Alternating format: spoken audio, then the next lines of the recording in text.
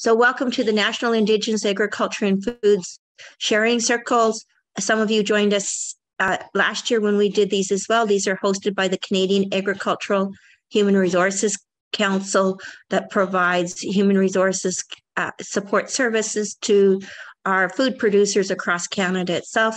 We also have an Indigenous Advisory Committee, which is includes people like Paul Langdon and Trevor Kempthorne, Harold Aljam, Dale Warm, Dawn, I apologize for not remembering her last name at the moment. We've got representatives from across Canada that join us and guide us in developing Indigenous agricultural initiatives related to returning Indigenous people to the land through agriculture itself, developing skills and hopefully inspiring more young people to choose agriculture and agri-foods as a career.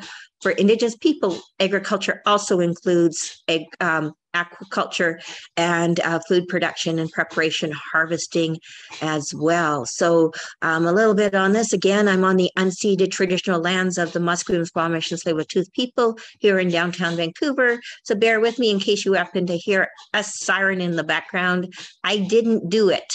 It's just the nature of the neighborhood that I happen to live in. Today's session is actually going to be on greenhousing. We have a little change to our speakers. Our speaker today is Trevor Kempthorne.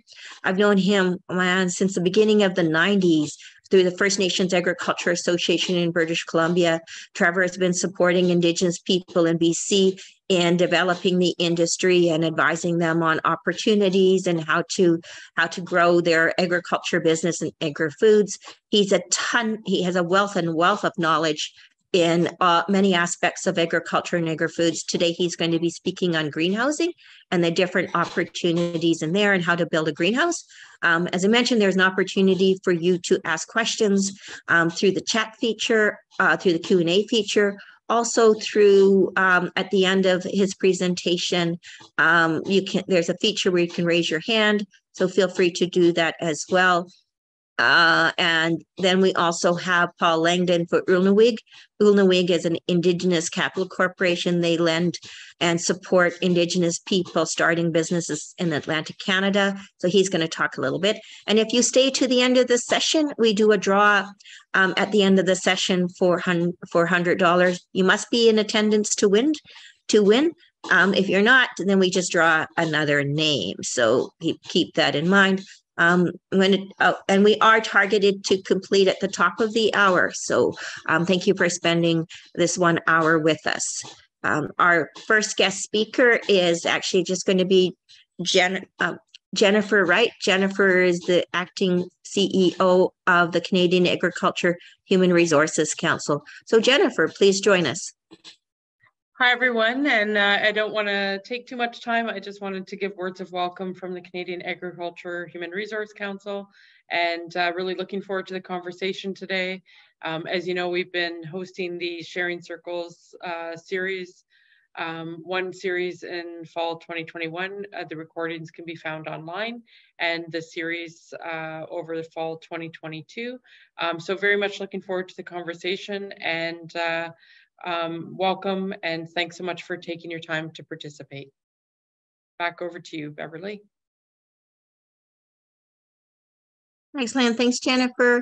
A couple welcomes to Roxanne Notley. She's from hometown of Port Hope Simpson in Labrador, and she's in the traditional territory of the Nunavut Inuit. To Ken from the Anishinaabe lands near Kemptville, Ontario. We've got Helsi Sai joining from Winnipeg on the traditional Treaty 1 territory, the traditional lands of the Anishinaabe, Cree, Dakota, Dene, Oji-Cree, and homelands of the Métis Nation. Heather Charles, welcome again from the Chippewas of Georgina Island, and also to Karen from Winnipeg, joining us from Winnipeg, and Jennifer Bullade, joining us from the unceded Gitxsan territory. So as Jennifer mentioned, the session is being recorded for the opportunity for you to go back and visit the website, the recording later on, catch anything you missed also, and to share with people who were not able to join us in this session. So again, our session speaker is Trevor Kempthorne. He's with the First Nations Agriculture Association of British Columbia, but mostly Trevor is an incredible wealth of knowledge on many different things. And as we are all moving into a new era following the pandemic, food security and quality food is at the top of everybody's mind. First Nations communities, Indigenous people across these lands, growing your own food and knowing where it's coming from and having accessible food. So, Trevor, you are now online, and he'll just let me know when to change the buttons. So, everybody, let's focus and join me in welcoming Trevor Kempthorne. Okay, so I'm coming to you from the unceded territory of the Kamloops Secwepemc people. And I have, as Beverly said, many years experience working with Indigenous communities. I've also owned and operated commercial greenhouses, and I do it as a hobby now. I'm trying to retire, but Beverly keeps dragging me back. So anyway, what I'd like to do is just, I put this presentation together, and then I kind of looked at the notes that Aaron sent me afterwards. So if there's anything that I'm not answering in the presentation, please feel free to ask me, and I'll do my best to try and answer it. So where are we at here, Beverly?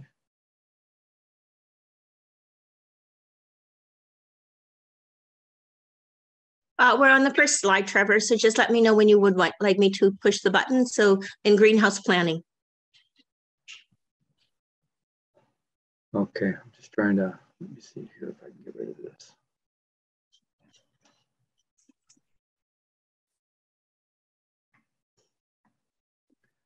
So there's a lot of things you need to consider when you're going to set up a greenhouse operation and what you need to do. And I'm going to kind of bounce back and forth because they're all interconnected and they're all critically important. I'll also cover a few of the things that you need to have within the greenhouse to make it function properly. So let's try the next slide, Beverly.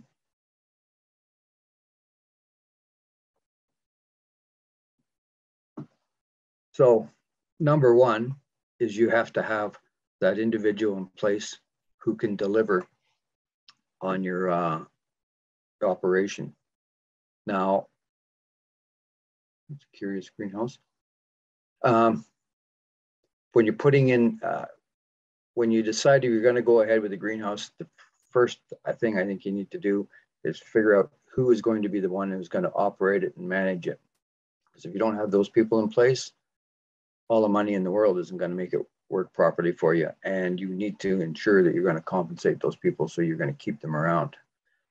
Now they ask you about your target markets, or like who are you doing it for? And is it for food security, or is it for, it could be for native plant nursery, and may have for commercial use, whatever.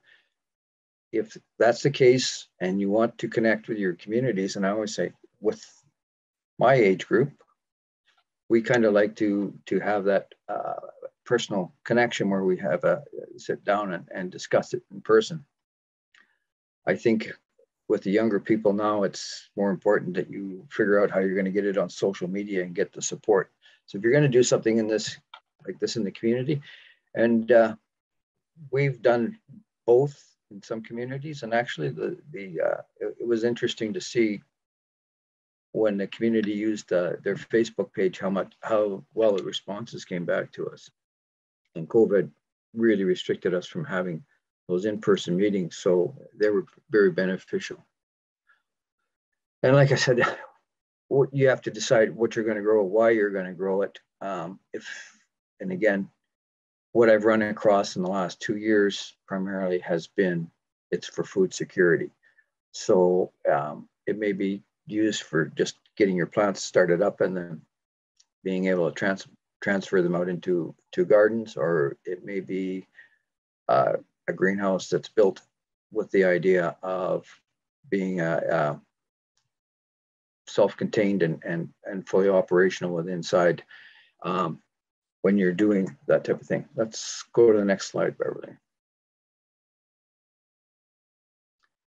So the financials, and I don't think I can stress this enough, because I mean, it's easy to get those startup dollars to get it set up, but then you have to continue to operate it. And the important thing, really important thing, is you need to figure out how it's going to be financially sustainable on its own, because you cannot expect to be able to go out there and get grants or that type of funding every year to continue to operate it. And it's very stressful for the people, as some of you probably already know, on trying to find that funding to operate those greenhouses. So there's a few things you can do. One of them, and Lorna's on here, and this is something that she did with her gardens. They weighed, they tracked all of their costs. They also tracked all of their harvest, and they weighed all the product. And at the end of that, we put a value on that product, what dollar value of that was.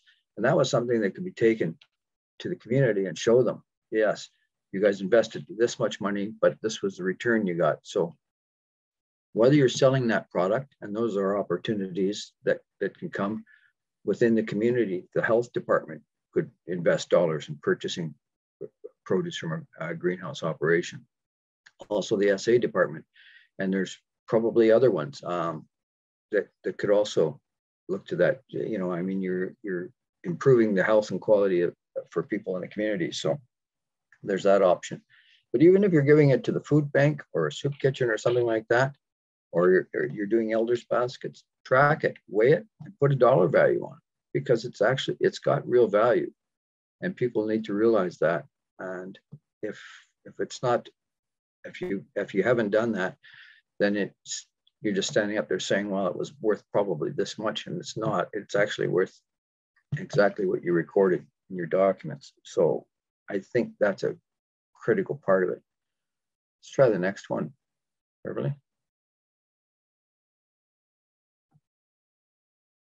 So site selection is absolutely critical, and there are a number of things you need to think about.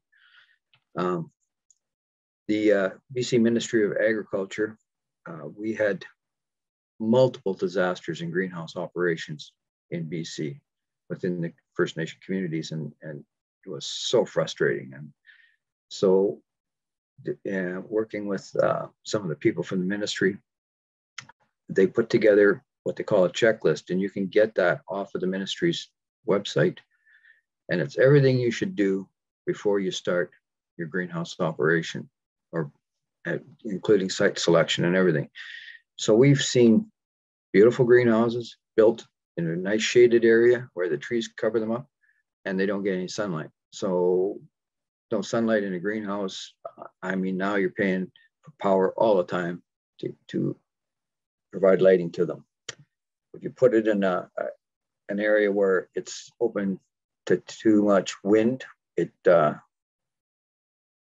destroy the greenhouse. I mean, I just had a shed in my backyard through some huge windstorms, just tore to pieces the other day. So this is another consideration you need to do. And I think the most important one for me is water. We have seen absolute disasters where greenhouse operations were built and there's no access to water. So now what are you going to do? You're going to truck it in? That's just insane. I mean, it goes against everything you need to do. So these are three of the primary things you really need to consider, and make sure you have that water and have the sunlight, and also be sheltered from the wind. Let's try the next slide, Beverly. I talk about the water here again, but if you're pulling water out of a well, a good idea, and it can be used in multiple ways, but it is to have a holding tank or a cistern in the ground that allows that water to warm up a little bit. If it's too cold, it can shock the plants, and that's not good. And you must make sure there is not too much salt content. We had one operation that was set up With hydroponics, they drilled the wells and it was salt water. So, I mean, it literally killed the plants from the salt. So these are the things with water that you really need to take into consideration, and you need to have an abundance of water supply all the time for your greenhouses, whether you're doing hydroponics or you're putting soil in, it doesn't matter. It's critically important for that part of it. Let's try the next one, Beverly. So this is probably about 100-footer, this greenhouse, and this is pretty typical of a lot of the greenhouses we've set up. These plants you're seeing are in pots for the most part, but we would actually put raised beds down the sides in these greenhouses. We could start plants in there, we could grow them all season, and you can see they've run their irrigation lines up above, so they just got a sprinkler system for watering them. But this is a very good and very efficient way to do it. They put some landscape cloth down, throw a little bit of gravel on top of that if you want, and you have a good base for the inside of your greenhouse. Let's try the next one, Beverly.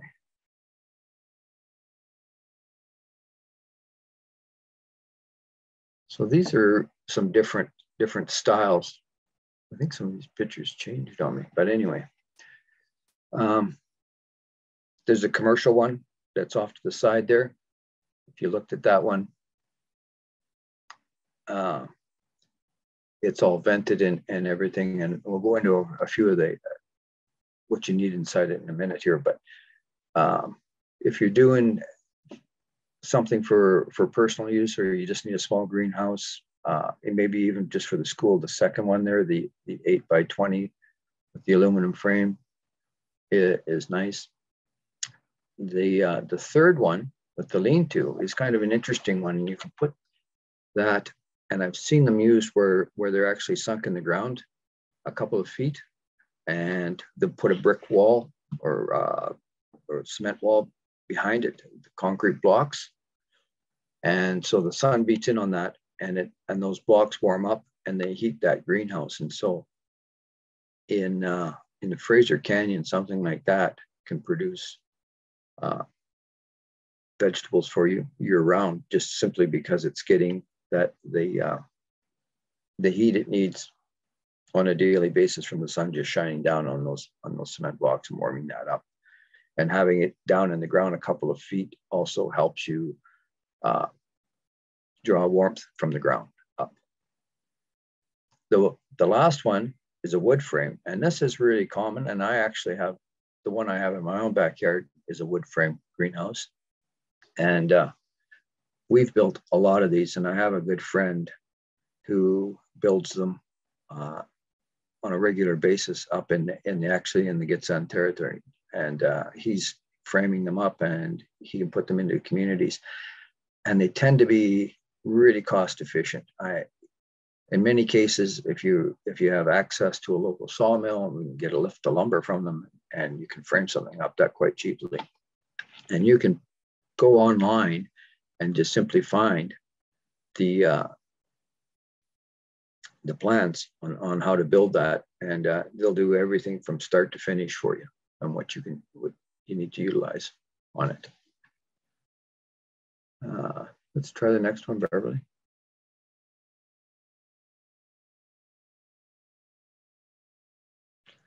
So this is one that is similar to that first one that I was showing you, or the one that we were looking at from the inside. This is what they call a 1200 series Gothic arch. It's a typical one. I like this type of greenhouse because it sheds the snow really well.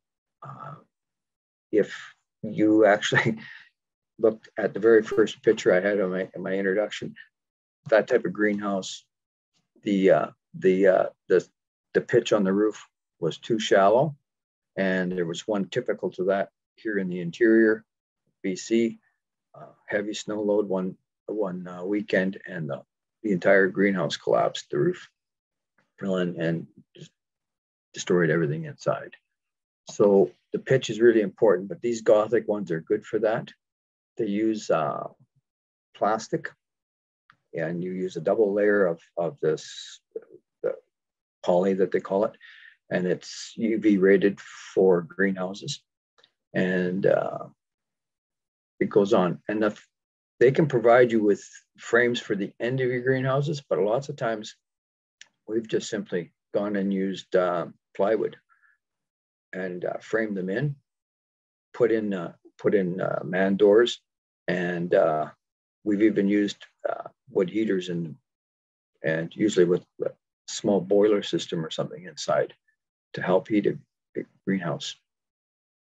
So let's go to the next one, Beverly.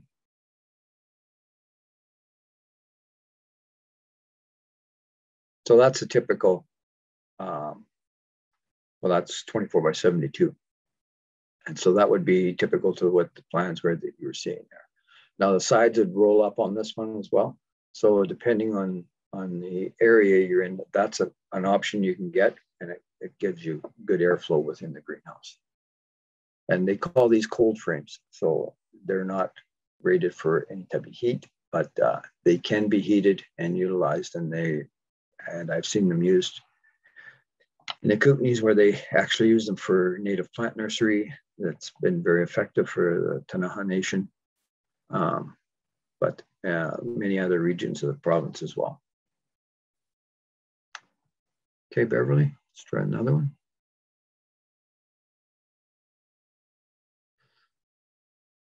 So these are different types of, these two here are the ones. I'm not sure what this one is. It's like plastic, but anyway.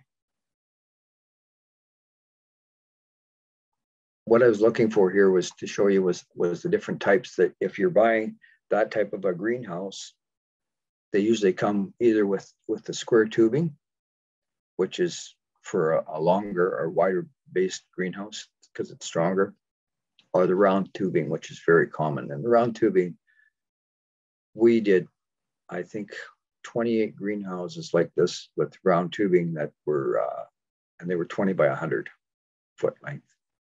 Very good greenhouses. The nice thing about them is you can cut them in half and use half of it in one place and half in another if you need to. There's nothing really special about them. The only thing you need is the attachments they have to hold the poly in place.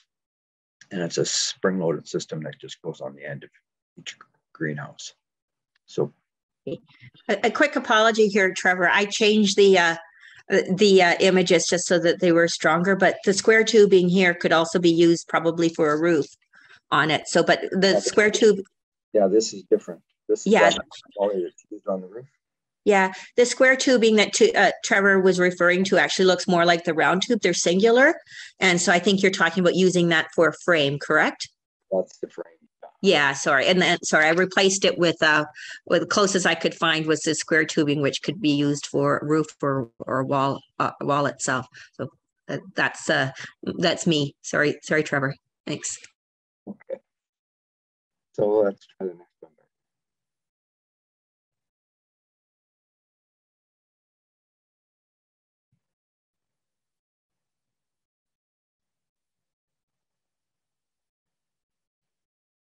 Oh, what do we got going on here?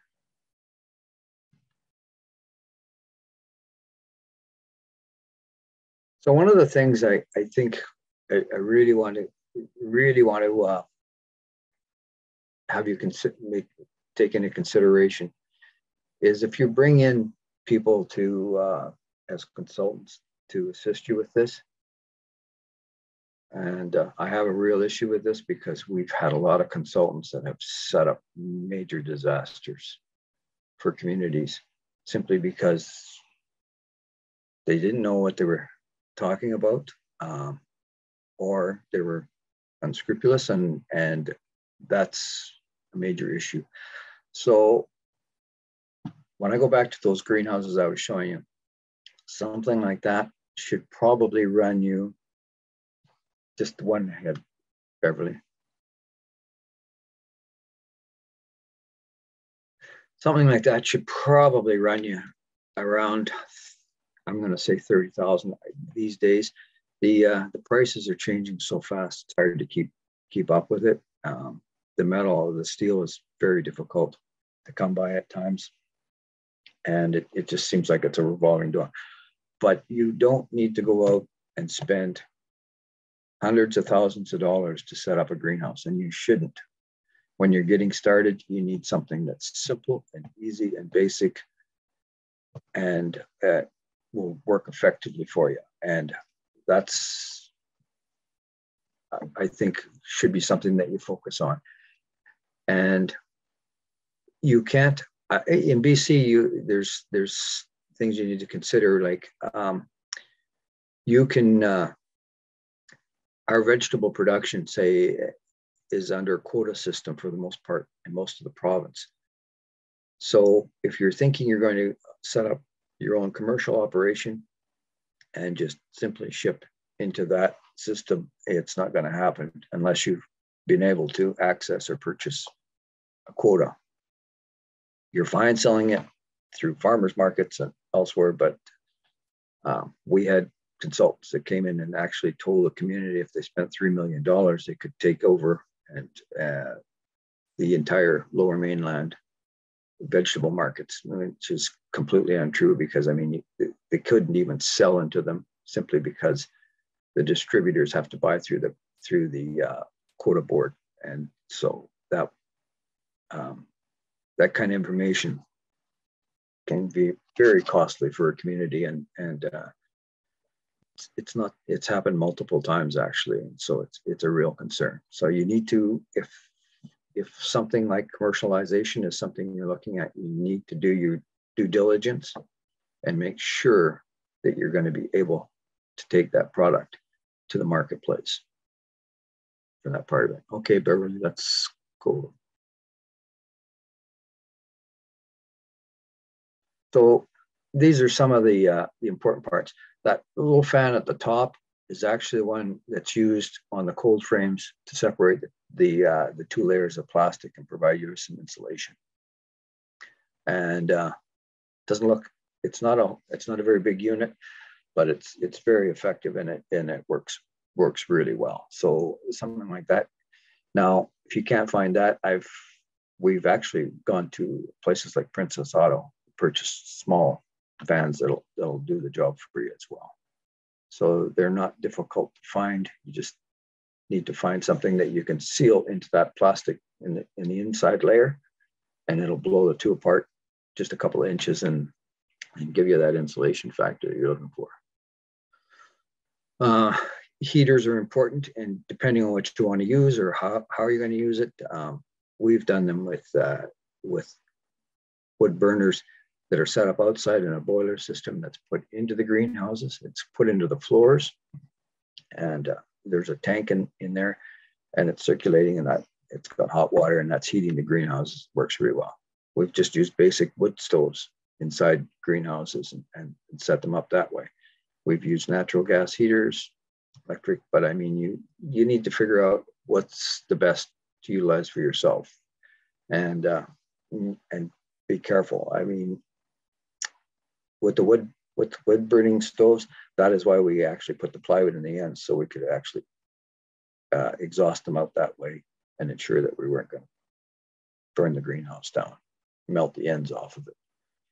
The other one is the other fan is for circulation, and it doesn't matter the size of your greenhouse, air circulation within the greenhouse is critically important, or otherwise you're going to wind up with all types of parasites, and you'll get white fly, you'll get aphids, you'll get other bacteria that it's harmful to your plants. And so you need good air circulation within the greenhouse.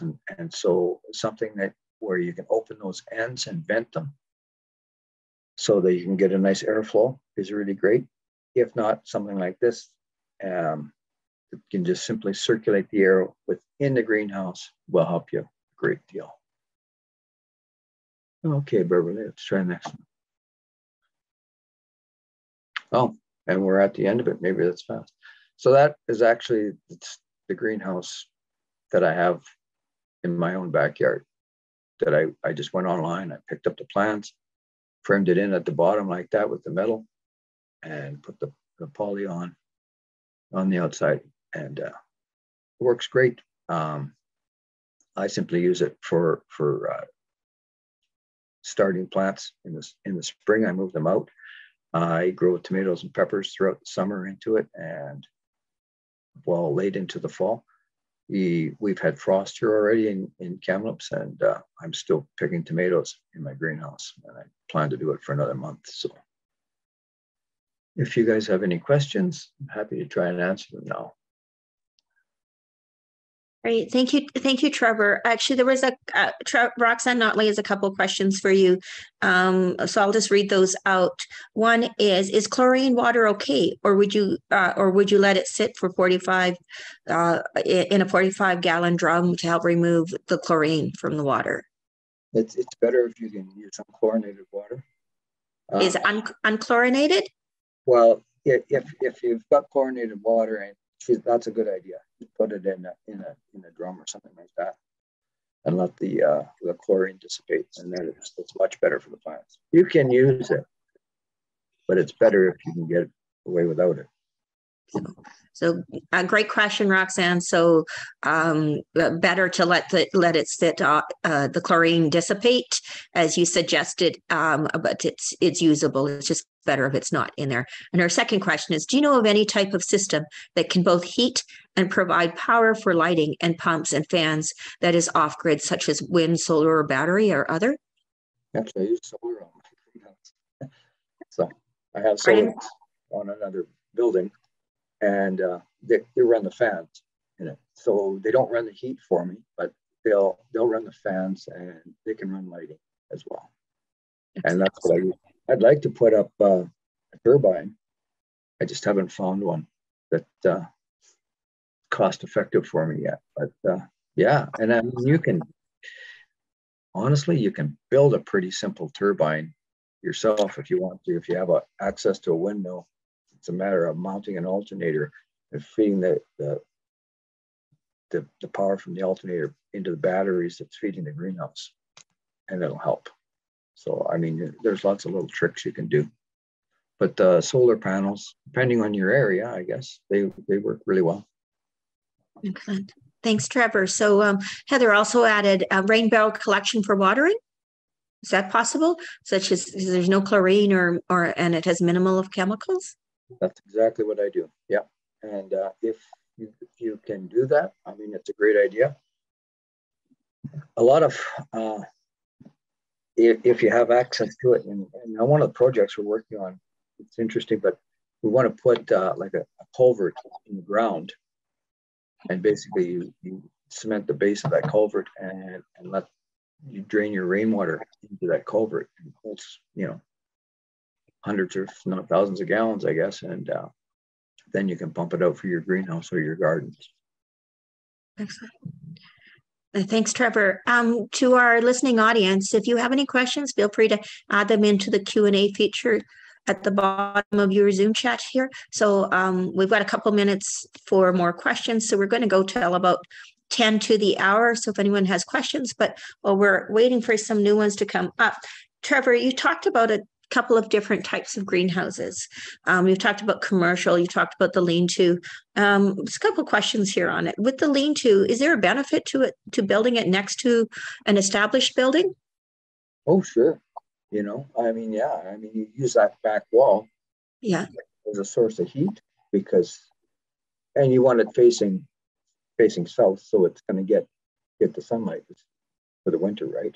And that wall will warm up, and it'll heat that greenhouse. And I mean, like they say, if you can put that a couple of feet into the ground, it's hugely beneficial in that type of a little greenhouse. So you're saying dig into the ground a bit so that part of the greenhouse is underground. You can benefit from natural earth heat, and by leaning it to building it next to the building, you benefit from the house, the building's heat already. So a bit of energy efficiency there. Yes, exactly. Excellent. Great. Back to the chat here. Roxanne says, I think apart from heating, I think we can do with alternative energy, but the heat we need to plug into the grid or wood heat, as you mentioned. So apart from the heating, I think we can do with alternative energy, but the heat we need to plug into the grid or wood heat, as you mentioned. Just keep asking just in case there's something new or interesting out there. So and then Lynn Moreau has asked, I'm wondering what your experience has been with dome-shaped greenhouses, because she's considering purchasing one. So we're seeing a lot more of the dome-shaped ones. There's a woman up in Fort St. John, Paulette Flamond, has built a couple of the dome ones, and she's also doing permaculture. So Trevor, what are your thoughts on the dome greenhouses? You know, I haven't had any experience with them. I don't see why they wouldn't be quite effective. I mean, if I was building something like that, I would probably want to take it down into the ground. Mm-hmm. Even the greenhouse I have at home here is about a foot into the ground. Yeah. And if I was building the dome type, I think I would be down 2 to 3 feet or more because of the area that she's in. Yeah. Thanks. Josh has shared in the chat room, borealgardens.ca. That's Paulette. So if you want to see an example of what we're referring to, thanks, Josh, for sharing that. And Paulette's doing some pretty amazing things in Fort St. John. So Heather Charles has said, also digging into the ground will help it from blowing over. We've had the experience of significant increase in wind action over the last few years, and no more prevailing wind directions like in years past. So we've got to be prepared for unexpected weather changes in the world we're living in right now. So thanks for sharing that. And yes, Josh, Paulette's pretty darn amazing itself. So she's doing some pretty cool things there. You mentioned we've talked a bit about commercial production. You said that you've got to be aware of what's going on in your province or your territory in terms of food quotas. Are there any markets if a First Nation or an individual wanted to get into the commercial area? How would you suggest they get started? So, yeah, you need to check what the government bodies are doing. But we've talked about this in BC here, and there's something we'd like to do, and that's basically build a connection between communities where they're able to I guess market their products to each other, and basically it comes down to where we talked about the old grease trail, and so taking product from one region to another and bringing back other product. And I think a cooperative could be set up to do that and be, sustainable within BC. And I know I've talked with Lorna at length on something like this. But yeah, I mean, and there's interest with, some of the communities in the Fraser Canyon where they have the high heat units. They can grow a lot of the peppers and tomatoes and products like that versus friends in further north where potato production and other root crops are more feasible. And so it's a matter of being able to coordinate that, say, okay, let's, we're producing this and we can provide this to that market and so on. So the big trick is how you link them all together and get that produce back and forth and keep it fresh. So you're suggesting working with other First Nations, other Indigenous greenhouse producers or farmers, and building your network that way. So if you can't access the mainstream market, let's build our own. So, yes. but you could sell into the local farmers markets and locally. You can. There now, some of the local farmers markets, I'm told this week, in BC, do not allow Indigenous producers in some of their markets. So, and I think what they're doing is saying that you're outside of our region, so you're not, you're not allowed to come in here and market. And I have a lot of issues with that. It's something we've dealt with for years and years. And it's not just in this part of the ag sector, it goes across all sectors. And some of them have, some great improvements, but I was kind of stunned to hear that something like that was actually going on and within these farmers markets in BC. So I think that's something we're going to have to address and ask them what is going on, because anybody who's producing should be allowed to access those markets if they're living in that region. Yeah, that's very unsettling. So, hey, Trevor, we've got a couple questions here that apply. First of all, from Jennifer Bullade, any tips for insulating rain barrels in the winter months to keep them from freezing? I drain mine. Just draining any insulation you can think of to put on the outside, or? You know what? I don't like with rain barrels. If it's going to be that cold, I just drain them. And I mean, I live in a pretty temperate climate, so if I was out on the prairies or Ontario or something, I don't think I would want to have rain barrels set up in the wintertime. Mm-hmm. Be looking for other alternatives for water. So just really at this stage, look for other alternatives. There's not a lot at this point in time. I mean, you could wrap them with heat tape, but I mean, it's going to be expensive, and it would be his value to do something like that. Yeah. If they're in the ground, like I said, with the culvert's not going to freeze. They might freeze on the top, but the rest of it's not going to freeze down there. So you could use a stock heater in something like that to open it up. Underground insulation or stock heater, or find another alternative source. Great, thanks. Comment here. We've got comment I've seen.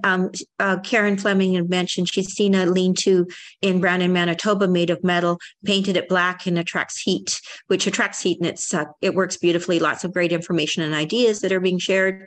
And then Trevor, can you comment, this question from Lynn Morrow, can you comment on whether the vegetable production in Ontario is also supplied managed? Are you aware of? I believe it is. Yeah. So there's a bit of a challenge there to access some markets in different regions. So you're going to need to build a strong relationship with your provincial or territorial Ministry of Agriculture and find out what markets are open and which ones are controlled by quotas. Hey, Trevor, we talked a bit about, like I said, commercial greenhouses, and you talked a little bit about the one you built, but can you give an idea in terms of what the cost might be to just build a simple greenhouse in your backyard? That one I have, yes. Mine's actually 10 by 20. So it's when you get the plans, it's for a 10 by 12. Mm-hmm. It cost me less than $1,000. Wow. Okay. So about, it depends on the materials, and you sort of built yours a little bit larger. Are there kits for building for backyard greenhouses? Oh yeah, but then you're probably going to spend $3,000 to $5,000. Yeah. So better to build one from your own materials instead of buying a kit. Kit is much faster, but and they don't take very long. And I mean, they're pretty simple, basic build, and you just go to your local lumber yard and pick up however many tools you're going to require. Half of mine is actually framed with square tubing because I had it on hand, and so I utilized it. So by ground level is all square tubing, and then I have the wooden frame built on top of it. And so I mean, it's kind of nice that way because it keeps the wood off the ground, and so rotting isn't an issue for me. Can you remind us again what you have at the bottom half of your greenhouse? Wood or metal? It's just tin. It's just like tin that you can purchase at any hardware store. Yes. And it's 30. Well, it would depend again what you want to do, but you can get it. It's 32 to 36 inches. Okay. in width, and then it comes in lengths of whatever you want. Should be available at your local hardware store. Yeah, I mean, you go to Home Hardware or Rona or whoever you deal with. Yeah, it sounds like you can even use some recycled materials if there's an old building that has some materials you can reuse. That seems like a. Heather Charles has said, has anyone repurposed tires for agricultural purposes? People using for straw brick to build home and anything else? Like, is that even a material you might be able to use in a greenhouse? Well, I've seen people use them for planters and stuff like that, and I mean, you could utilize them in that kind of a fashion, I guess, if you wanted to have some, especially within the greenhouse, and you want to get it elevated. It would be a really simple way to do it. You know, just stack them up, fill them with soil, and plant in them. As for walls, I've never seen anybody use them for walls, but I don't see why you couldn't. It's just the area they're going to take up when you're building something like that, right? Probably going to take up a little bit more. Okay, just got a couple more questions before we start wrapping up here. Some for me, you mentioned, selecting from your site. BC Government Ministry of Agriculture has a checklist for people, and maybe Aaron, if you can sort of pull that up and share it with the group. But BC Ministries created a checklist for greenhousing, so very useful. But check with your government agencies. They probably have some checklists for you. You mentioned sunlight, wind, and water access and temperature itself. You sort of in other comments commented on drainage, but in terms of site selection for your greenhouse, what would you recommend on the drainage bit? So, and that is another point. Yeah. I didn't cover actually, but you should look for a location that has good drainage. You're not going to put it in a boggy area. So, because I mean, it's going to cause you a lot of problems, probably, especially with parasites, but also other difficulty with the greenhouse that you don't want to need to deal with. So good drainage is very important. So most sites that we've ever built on, we would put like crushed rock or gravel down in the greenhouse, simply to avoid having to deal with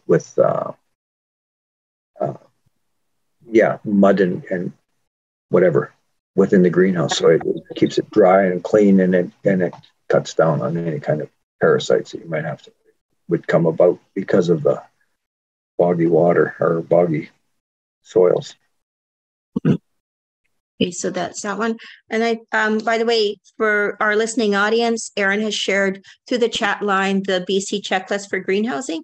And then one last question before we continue with our next speaker here, and that is consultants. What are some of the qualities you're looking for in a consultant if a community is seeking one for advice and planning for their greenhouse? Somebody who's honest. Well, yeah, but anything else, of course, they should be honest. For me, that's number one, because so many of them are not honest. Yeah. And there's been multiple disasters, and people actually, I've seen companies put up and say, look, we did this in a community, but if you actually followed up and found out what kind of a disaster that greenhouse operation was, it never functioned. Yikes. You know, and you're talking where communities are spending hundreds of thousands of dollars to do this. And I've had them where they've actually, and Brian brought a couple to me where these consultants came in and literally tried to convince a community into spending, $1 million plus on these operations.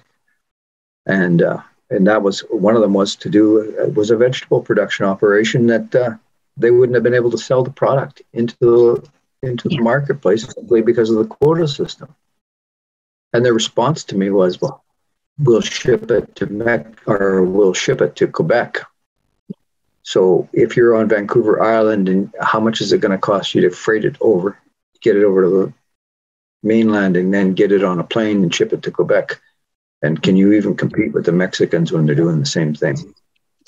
So reputation is one, and really checking your source, and so if a consultant has said they worked for such and such a community, they might have, but you need to check with the community to make sure that the experience was a positive one and that the consultant knows their region, right, and knows the market. Yeah, because we've had consultants from other provinces come in and make recommendations here and have no idea about the market or the climate or anything, I mean, it's just some ridiculous comments that come from them. So you should know, if you're working in Northwest Territories, they should know how things work in Northwest Territories. If it's Manitoba, they should know how things work in Manitoba, and they should probably visit the site too. There's a big difference. They should absolutely visit the site, and they should have a community consultation and even see if what they're talking about is feasible or even of interest. Because a lot of times, and I can tell you one example where there's this disaster with the greenhouses. I was up there in a meeting and sitting down with some of the elders, and we're having some lunch, and they were telling me, they said, yeah, we said, no, you can't build it there. It's not going to work. And they went ahead anyway. And so all these, all this money is spent on these greenhouses. They're simply don't function. Can't, because there's no water, no access. That's very sad. Great. Thank you very much for your time, Trevor, and thank you guys for listening here. Excellent comments, and again, a reminder that this presentation will be available online. And Trevor, if anyone, would you like to share your contact information with anybody here? Feel free to do so in the chat if anyone want to grab it. We've got two more things to do before we end here at the top of the hour. I'm going to invite our guest speaker. When we deliver these sessions, we like to have a co-host with us, a regional host. So today's regional host is Paul Langdon. He's with Unawig out of Atlantic Canada. For those of you that don't know what an Indigenous Capital Corporation does, this Paul's going to give us a little bit of information on this. And then Paul, if you'd like to join us online, please. Thank you, Beverly, and thank you, Trevor. That was an informative and interesting presentation on greenhouses. And I'll briefly talk about Unawig. Unawig is the Atlantic Canada Indigenous Aboriginal Financial Institute for all of the 4 provinces, and we cover all 3 identified Indigenous groups, the Métis, Inuit, and Status Indians, First Nations. We've taken a different sort of pitch than others, and we've moved into sectors that require some specialized, innovative approaches to it, and including the ocean economy here with aquaculture, forestry, but also in agriculture. And I'm pleased to participate on this committee on a national basis to give our input and our insights of what we see happening here. There are great potentials. We through our foundation that we set up are doing projects in the greenhouse in several communities, but our involvement has started even from a simple thing of at an event. One of our associated guys whose son has a heritage seed company gave out seeds, and they were taken back to the communities and started, and people got interested in growing market gardens right from literally a package of seeds. And so we've been encouraging individuals and community groups to participate. And the concept of a greenhouse or market garden opportunities is very unique and is very entrepreneurial. You can do it from a very small hot box, or you can let it grow into a large commercial greenhouse operation. But those same principles are going to be involved. Your inputs are going to be similar. You will need to make sure you have figured out and have it planned out where you're going to go. We do not have, and I was interested to hear that there are quotas for vegetables in BC. I think it's the only province in Canada that has those. I can shortly say it's not Nova Scotia, because way back when I was in university here in the Annapolis Valley, we did a study on that. It was part of our group because poultry and eggs and dairy were very much the topic. The fruit and vegetable producers down here said no to a market gardening, and so it has not been part of it. But I guess the final comment here is that, and just to reiterate what Trevor said, consultants and identifying who is a good consultant is a challenge, but it doesn't matter what sector you're in. There are always consultants out there that are not as good as they say they are, but there are others that are very good. And my only comment would be is to talk to the people in the know, make sure you check your references. But in agriculture, Farm Credit Corporation, the national organization, and the provincial organizations have an interest in encouraging Indigenous engagement. And so don't hesitate to reach out to them, and you will find them as a willing source. And in the few projects I've been involved here with agriculture, I've reached out to the province and to the feds, and they've been very supportive of and engaging and recommending various consultants who could do it. So again, the best advice is to seek out and get the best information you can to make your decisions. But that being said, it is a great opportunity for food security, whether it's agriculture or agriculture. It is entrepreneurial, but it can also function as a social enterprise. So I think there's a vast opportunity out there. So I would encourage anybody who has an interest to get the information that you can. It's readily available, and just start it. It will be worth your while. And I thank you for the opportunity to present and chat here today.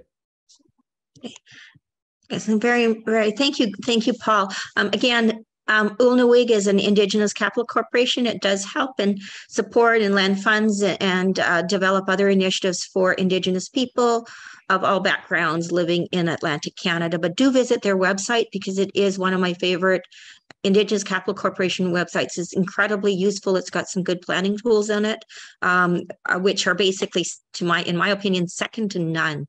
So, and one of the things Paul mentioned was on the consultants, check with your Indigenous capital corporations. They may have some recommendations as well, because they've got experience reviewing business plans, and we'll see if they know who produces a good business plan and who may not be your best choice. So that's another great place to check. So Paul, can I ask you to add your website address into the chat? It's simply ulnawag.ca, but yes. So. Yeah. Excellent. Thank you very much, Paul. Great. Thank you. We are now on to our last and almost as important activity here. We've got Aaron Bryson coming up, and he's going to be doing the draw.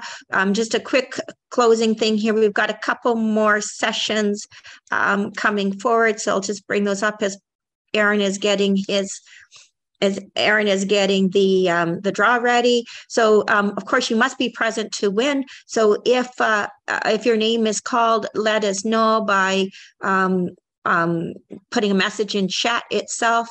Food labeling is our next session on November 15th. So we've got Dale Worm. He's going to be speaking on that. So for National Indigenous Agriculture Association. So for those of you who are getting into even kitchen planning, starting and packaging food in your kitchen and getting into a more regional or commercial market, that will be a good session for you. So that our next session is on November 15th, 2 weeks from now, food labeling, food packaging.